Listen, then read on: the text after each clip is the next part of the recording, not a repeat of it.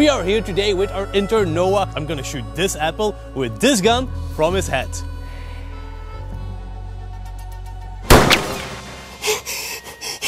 Noah! Noah! Noah! What am I doing here? Don't play the fool with me, Turnus. You killed our intern Noah. You're heading for the slammer. No, Noah isn't that. It was just VFX. Hey, mister, lies won't save you, okay?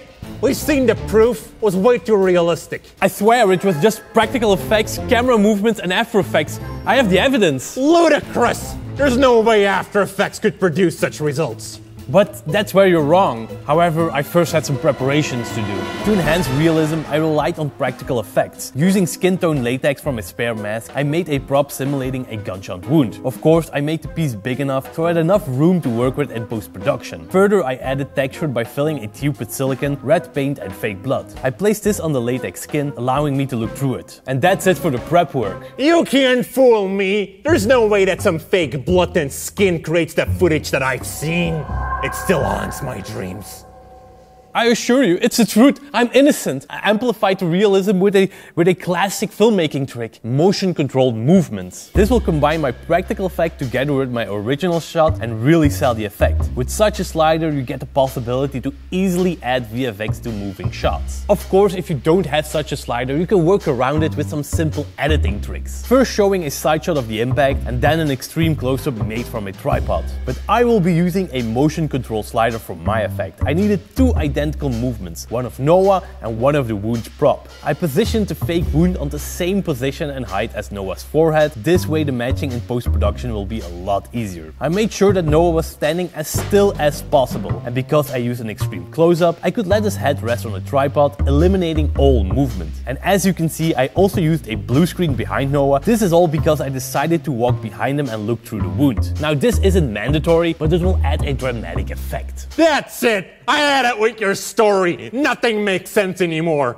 Unless you use Storyblocks, the sponsor of this video. I get that you can find some awesome muzzle flashes and blood spatters to create such a real gunshot effect. Heck, you can find literally everything in their huge library with over 1 million high-quality royalty-free stock assets, all in HD and 4K resolution. And you can even use their plugin for both Premiere Pro and After Effects, which will bring their library to your editing program and make your workflow so much faster. But what I don't get is why other stock websites make you pay such an expensive price per clip. Luckily, with Storyblocks, you will get everything for just one set price. You can choose to pay monthly or annually. And did you know that we actually have our own landing page full with videos specially made for you? Most of them are shot in a lock profile. That way you have full control when color grading the footage. You know, I've been using Storyblocks now for so many years that I can truly recommend it to any creative. So take back your creative control with Storyblocks' unlimited royalty-free stock library and tools today by clicking the first link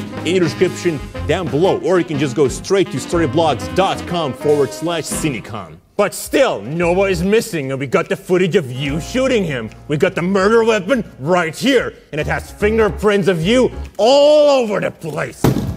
Damn it, now my fingerprints are on it. Wait, let me show you how I create the effect. First I imported Noah's clip and placed it on the first video track. Of course, I straight away keyed out the blue. Then I placed the clip of the fake wound just above Noah's and duplicated just below it. I synced all the clips matching the camera movement. Now because Noah was still moving a little bit and it was noticeable, I decided to track Noah's forehead with the Mocha AE effect. This way I could use the tracking data and parent the wound to it. However, because the wound is also moving from left to right, it will look quite weird. So again I used the Mocha AE effect, but this time to stabilize the wound, making it stick in the center of our frame. If I now place the wound where I want and parent it to the tracking data, it will stay perfectly in place. With a simple feathered mask, I single out the fake wound, then to match it with the rest, I also color corrected the wound. And voila, there you have it, I shot Noah through the head.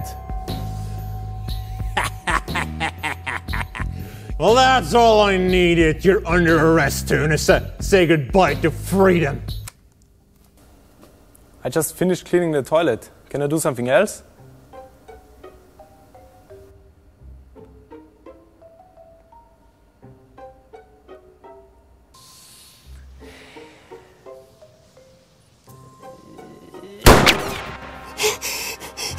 Noah! Noah! Noah! Noah! Oh, that doesn't look good. I hope you have insurance because... Ooh, damn. Well, another intern dead. Well, I guess the case is solved then. Now, if you want to learn how to take your gore skills to the next level, we've actually recreated the blood spatter effects from Squid Game. You can learn how to do that in a video here on my left. Thank you so much for watching, and as always, stay creative.